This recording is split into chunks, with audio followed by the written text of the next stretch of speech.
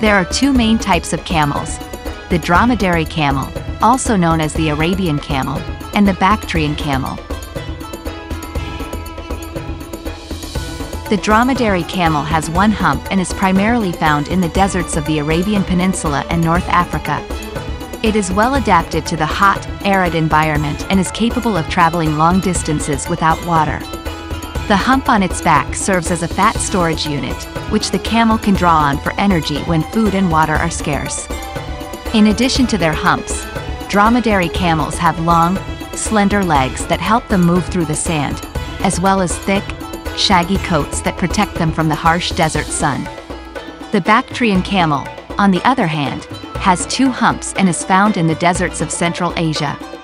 Unlike dromedary camels, Bactrian camels are adapted to cold, arid climates and can withstand temperatures as low as -40 degrees Celsius.